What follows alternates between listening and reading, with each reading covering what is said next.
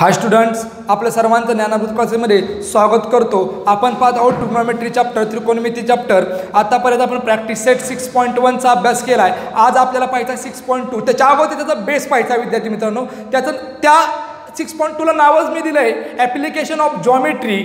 आपल्याला अप्लाय कुठं आहे ते करता येईल ट्रिग्नोमेट्रीचा, म्हणजे उपयोग कुठं करता येईल त्रिकोणमिती धड्याचा, चॅप्टरचा, ह्या नॉलेजचा। आपल्याला बघा आता त्याचा बेस अगोदर घ्यायचा आहे आपल्याला। त्याचा बेसचा महत्त्वाचा पार्ट म्हणजे त्याचा आत्मा हा ट्रिग्नोमेट्रिक टेबल असणार आहे, त्रिकोणमिती तक्ता असणार आहे। त्याच्यामध्ये बेसिक 6 फंक्शन आहेत, तुम्हाला पण माहिती आहेत। ते सिक्वेन्सली जर घ्यायचे म्हटले तर कोणकोणते विद्यार्थी मित्रांनो, साइन, कॉस, टॅन, कॉट, सेक, कोसेक, आणि आपल्याला डिग्र्या दिल्यात कोण आहे। डिग्री काय काय दिल्यात बघा, 0, 30, 45, 60, 90, म्हणजे 0, 30, 45, 60, 90 अशा 5 डिग्री आहेत बघा विद्यार्थी मित्रांनो। आपण टेबल सॉल्व करायला घेणार आहे। अतिशय सोपा टेबल आहे। शाळेमध्ये तुम्हाला सांगतील पाठ करून या, अजिबात पाठ करायची गरज नाही। टेबल ड्रॉ कसा करायचा आहे, टेबल सोडवायला कसं शिकायचं आहे ते आज आपण शिकणार आहोत। बघा मी काय करतो, ह्या साईडला मी काय केले, सगळे अँगल लिहिले, 0, 30, 45, 60, 90। ह्या साईडला सगळे फंक्शन दिलेत। फंक्शन कसं सिक्वेन्स प्रमाणे लिहिले, सिक्वेन्स बदलला तर तुमचा टेबल पूर्णपणे चुकणार आहे। पुस्तकात वेगळ्या पद्धतीने दिला असेल, पुस्तकाशी काही घेणं देणं नाही। आपल्याला टेबल आधी ड्रॉ करायला शिकायचं आहे। बघा फंक्शन कसे सिक्वेन्सली, साईन आहे, साईन नंतर कॉस आहे, टॅन आहे, कॉट आहे, सेक आहे, कोसेक आहे, हा सिक्वेन्सच लक्षात ठेवायचा विद्यार्थी मित्रांनो। आता बघा मी टेबल ड्रॉ करायला किंवा सोडवायला घेतो, कसा सोडवायचा, इथं 0 पासून चालू झाले बरोबर, म्हणून मी काय करतो, इथं विद्यार्थी मित्रांनो 0 लिहितो। ओके, 0 नंतर नंबर कोणाचा असतो 1, नंतर कोणाचा नंबर असतो 2 चा, 3, 4 बरोबर। हे 4 पर्यंत गेलाय, शेवटचा अंक 4 आलाय विद्यार्थी मित्रांनो, म्हणून मी 4 ने काय करतो, सर्व संख्यांना भागतो, 4 ने डिवाइड करतो, 4 ने डिवाइड करून टाकतो सगळ्यांना। ओके, आता तुम्हाला माहिती आहे मॅथमॅटिकलचा पहिलाच लॉ किंवा आपण क्विजला बऱ्याच वेळा वापरलाय, जे प्रश्न मंजुषा असतात त्याच्यामध्ये आपण प्रत्येक वेळा घेतो हा प्रश्न। 0 ला कोणत्याही संख्येने बघा उत्तर काय येतं विद्यार्थी मित्रांनो, 0 येतं। काय येतं उत्तर, 0 येतं। आता 4 ने 1 ला भाग जाऊ शकतो का, नाही, म्हणून तसंच ठेवा।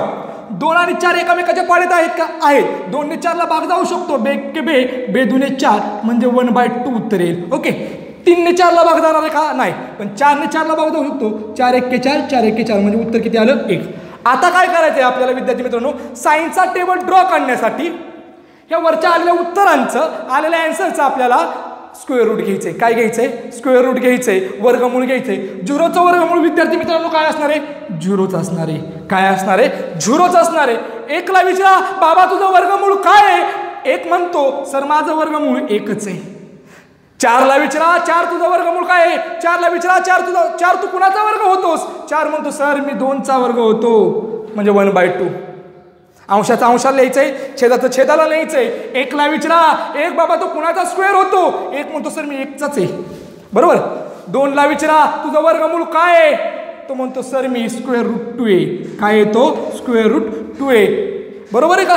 3 कुणाचा वर्ग आहे का रे, 3 बघितलाय का कुणाचा वर्ग होता ना, जसा 1 1चा आहे, 2 4चा आहे, म्हणजे 4 वर्ग आहे कुठंतरी, तसं 3 आहे का, 3चा वर्गच निघत नाही, म्हणून आपण ह्याला काय टाकणार आहे, स्क्वेअर जेलमध्ये टाकणार आहे, म्हणजे रूटमध्ये टाकणार आहे। 4 ला विचारा, 4 तू कुणाचा वर्ग होतो, सर तो म्हणतो सर मी 4 हा 2चा वर्ग होतो। आलं का लक्षात। 1 ला विचारा तू कुणाचा वर्ग होतो, किंवा 1 ला विचारा तुझं वर्गमूळ काय, 1 म्हणतो सर मी 1च आहे। आलं लक्षात। आता कॉससाठी काय करायचं विद्यार्थी मित्रांनो, इथून म्हणजे 90 पासून इकडून उलट लिहायचंय, म्हणजे मी पहिल्यांदा 1 इथे लिहिणार आहे, नंतर √3/2 इथे लिहिणार आहे, √3/2 हा 1/√2 सिरियल सिक्वेन्स प्रमाणे आहे, असा जागेवरती येतोय, 1/2 इथे लिहिणार आहे, आणि 0 इथे येणार आहे विद्यार्थी मित्रांनो।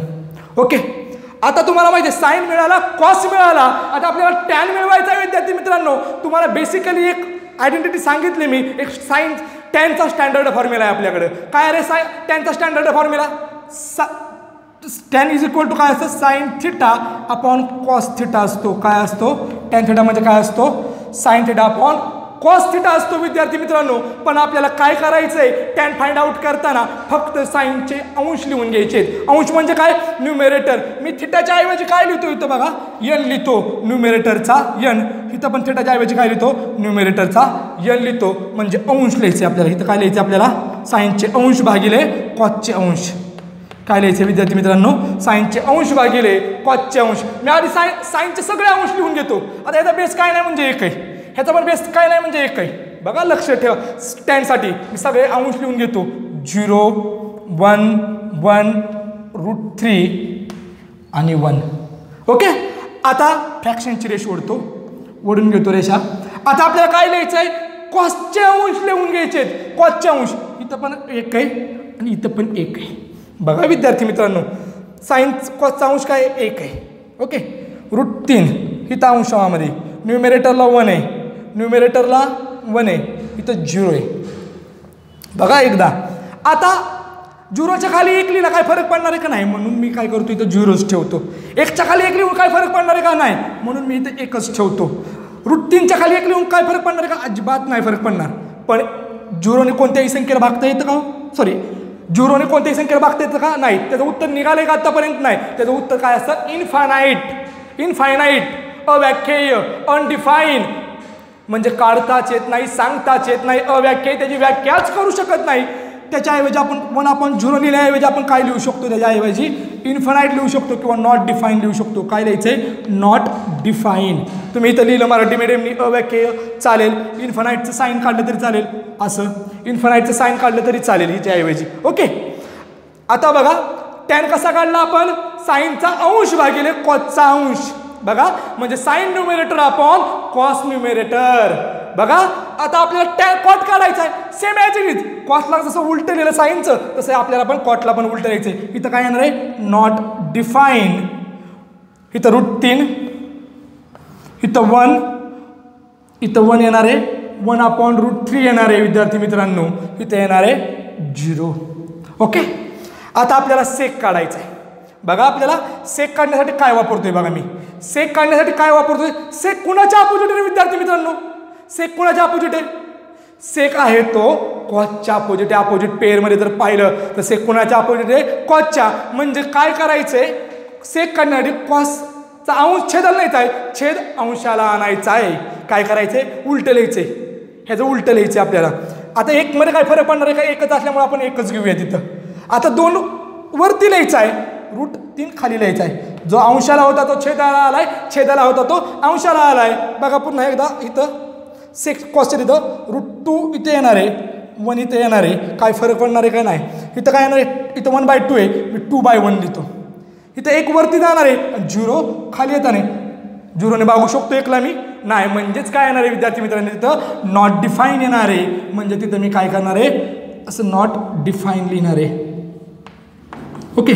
आणि कोसेकसाठी विद्यार्थी मित्रांनो काय करायचं आहे, आपल्याला सेम ॲज इट इज उलटं लिहिता आणायचं आहे, नॉट डिफाईन. आता फक्त हा 2च घेतो मी, इथं √2 लिहितो, 1 नाही लिहिलं चालेल, 2/√3 आणि इथं 1. अशा रीतीने आपला होल टेबल पूर्णपणे शिकवून झाला विद्यार्थी मित्रांनो. पुन्हा एकदा मी एक्सप्लेन करणार आहे टेबल काय करायचं त्याच्यामध्ये. 2 मिनिटात एक्सप्लेन करतो विद्यार्थी मित्रांनो, लक्ष द्या. बरोबर. ह्या साईडला आपण सगळे अँगल घेतलेत, ह्या साईडला सगळ्या फंक्शन्स घेतलेत. फंक्शनचा रेशो, फंक्शनचा सिक्वेन्स कसा आहे विद्यार्थी मित्रांनो, साइन कॉस टॅन कॉट सेक कोसेक असा सिक्वेन्स घ्यायचा आहे विद्यार्थी मित्रांनो. सिक्वेन्स चेंज झाला तर टेबल पूर्णपणे चुकणार आहे. आणि ह्या टेबलला भरपूर मार्क आहेत. हा टेबल तुम्हाला जवळजवळ 8 ते 9 मार्क मिळवून देतो. कारण याचा यूज तुम्हाला पेपरमध्ये कुठेही सांगितलं टेबल दिलेला नसतो. टेबल तुम्हाला स्वतः ड्रॉ करून याच्या व्हॅल्यू मिळवायच्या असतात. बघा आता 0, 30, 45, 60 आणि 90 असे अँगल आहेत. 0 पासून स्टार्ट झाल्यामुळे आपण काय केलं, 0 घेतला. 0, 1, 2, 3, 4 असे नंबर दिले. शेवटचा अंक 4 आल्यामुळं सगळ्या संख्येला आपण 4ने डिवाइड केलं. कुठं कुठं भाग जातो ते बघितलं.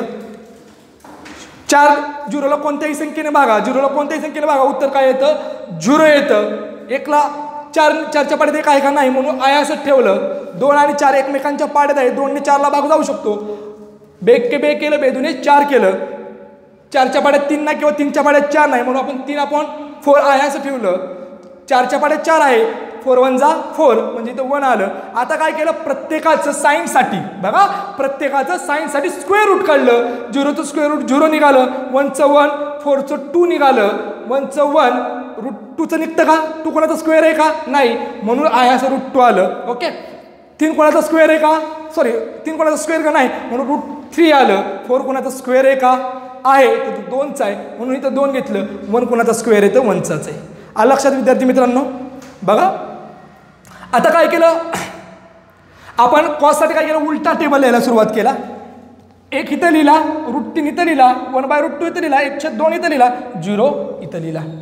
आपण टॅनसाठी काय केलं बघा, टॅनसाठी ही मेथड वापरली. काय केलंय, sign numerator upon cos numerator. फक्त न्यूमरेटर घ्यायचे दोघांची फ्रॅक्शनमध्ये. बघा मी आता काय केलं, साइनचा न्यूमरेटर घेतला. बघा साइनचा न्यूमरेटर 0 घेतला, 1 घेतला, इथं 1 घेतला, इथं √3 घेतला, इथं काय घेतला, 1 घेतला, म्हणजे इथं 1 येणार आहे. बघा थोड्या वेळ मी लिहितो 1. आता फ्रॅक्शनच्या रेषा वळतो. आता आपल्याला काय करायचं, कॉसचा न्यूमरेटर घ्यायचा आहे. कॉसचा न्यूमरेटर काय, इथं 1 लिहिला, काय नाही लिहिला काही फरक पडणार नाही. इथं √3 आहे, √3 लिहिला, इथं 1 होता, फरक पडणार नाही म्हणून लिहिला नाही मी विद्यार्थी मित्रांनो. इथं पण 1 आहे म्हणून इथं लिहिला नाही, इथं 0 आहे म्हणून 0 लिहिला.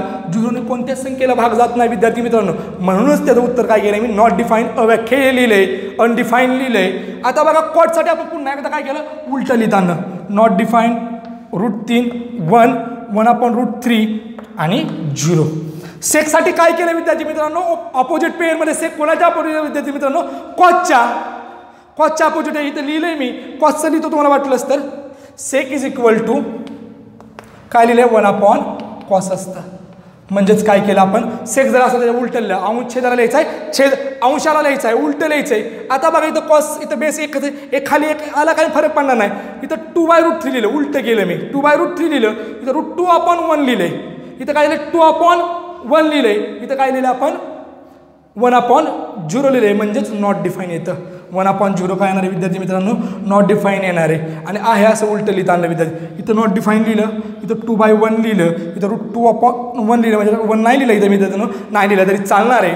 इथं काय केलं आपण बघा, 2/√3 लिहिलंय आणि इथं 1 लिहिलंय. अशा रीतीने ट्रिग्नोमेट्रिक चॅप्टर आपला होल पूर्णपणे सोडवून झाला विद्यार्थी मित्रांनो. 1दा 2दा 3दा सोडवा. मला मी तर होमवर्कला 5 वेळा सोडवायला देणार आहे. एकदा ह्याचा स्क्रीनशॉट काढा विद्यार्थी मित्रांनो. स्क्रीनशॉट काढून झाल्यावरती ह्याचा बेसिकली तुम्हाला अभ्यास करायचा 1दा 2दा 3दा. जोपर्यंत तुम्हाला चांगला सोडवायला जमत नाही विद्यार्थी मित्रांनो, तोपर्यंत सोडवायचा आहे. विद्यार्थी मित्रांनो खूप सोपा असा टेबल आहे, खूप सोप्या ट्रिक्स सांगितलेत. नाही समजलं तर 1दा 2दा बघा. धन्यवाद विद्यार्थी मित्रांनो.